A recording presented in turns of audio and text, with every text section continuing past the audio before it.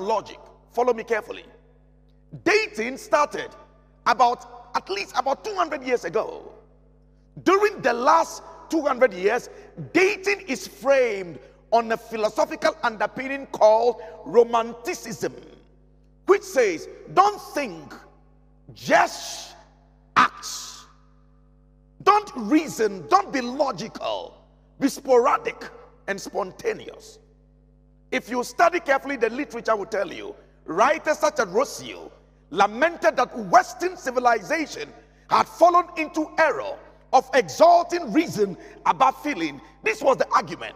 Why is the world thinking instead of just acting?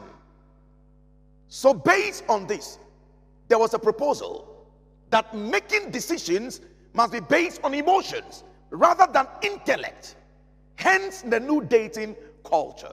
If you study the Bible, if I were to have time, the Bible's way of getting married from the Hebrew society was mate selection. Families usually arrange marriages, as we are going to study today.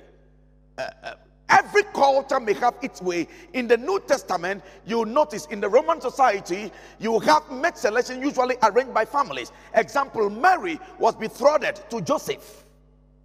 Be it as it may, there is a functional difficulty with our dating habit. Hence, I say, fixing flawed family foundations. All the young people are looking for, they want the right spouse, they want the right man, they want the right woman, but the dating culture that is based on or the philosophical underpinning of romanticism is not helping do the right thing, and it leads to a lot of immorality. Let me give you an example. By 1950s, a new morality had arrived in the world, and with it came a jump from the ditch of this foolishness to permissiveness. Then you see today, we see the resultant. Society flaunts sex in everything. The effects are far-reaching that a return to modesty would almost instantly collapse every economy of the world. Sports is run on sex. Entertainment is run on sex. Everything is around sex. If you want it to sell, you must polish it around sex. So sex sells. And the concept of sex we see today originated from the theory of romanticism, which exalts emotion above logic, above reason.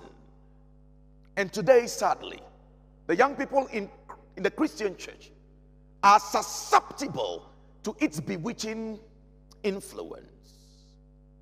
It is in this light the Bible says, if any of you lack wisdom, they should ask God. In all your ways, acknowledge him, and he will direct your path. Let me make a bold statement today. God owes it not a responsibility to direct you to the right spouse until you acknowledge him. Look at the text again. In all your ways, including your boyfriend's way, your girlfriend's way, acknowledge him. How will God direct your path? What's the condition precedent to God directing your path? You must acknowledge him, not in many ways, in all ways. Then you have given him the seat, then he can direct your path.